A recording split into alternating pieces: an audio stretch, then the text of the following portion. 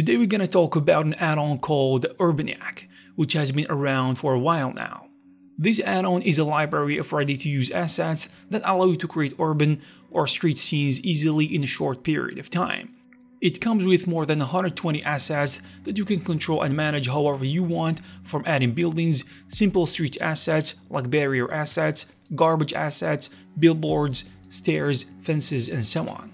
There are also procedural materials that can help you increase the believability of the scenes quickly.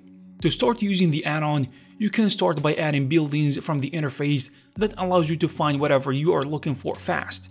You have, as we said before, a few options to choose from, but overall it's gonna be enough to make a coherent looking street. You can also add road assets of different shapes, whether it be straight, T-shaped, etc. In addition, you can change how the roads are connected using the edit mode.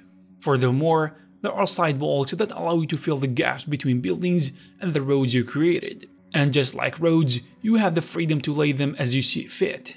Additionally, you have garbage assets like trash bags of different shapes to make a pile of trash look believable. There are also dumpsters and trash cans that you can use and place whatever you want in the scene. Another important thing in any street is electrical assets.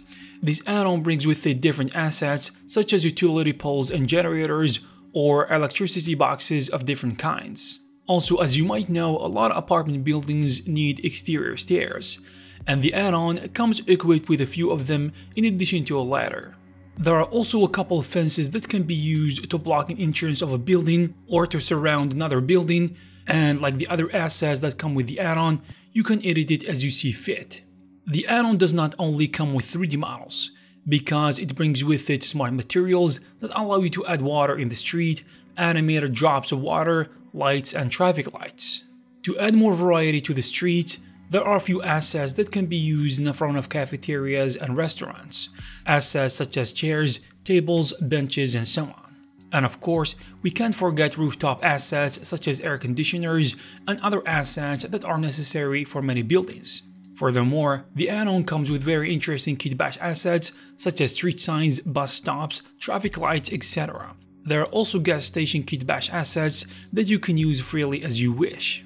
Overall, I think that this add-on brings with it valuable 3D models and smart materials that can be perfect for many urban city scenes, and even if you will be using these assets partially, it's gonna be more than worth it.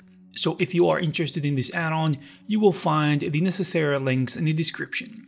I hope you found this video useful. If you did, please give it a thumbs up, and you can also check some of our previous videos. Thank you very much for watching, and I'll see you in the next one.